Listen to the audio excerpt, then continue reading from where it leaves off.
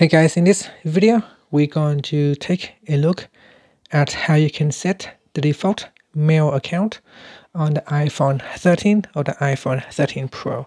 First, let's go back to the home screen by swiping up at the bottom of the screen. On the home screen, tap on Settings. And in Settings, we're going to go down and tap on Mail, then go all the way down to the bottom and tap on Default Account. Now, depending on how many accounts you have signed in, you may see more or less of the account shown here. So I have signed in to Gmail and Outlook. So in here, I can choose either Gmail or Outlook. So if I choose Outlook, and if I use another app outside of the Mail app to send an email message, it will use the default email account that I have chosen right here. So that messages created outside the mail will be sent from this account by default.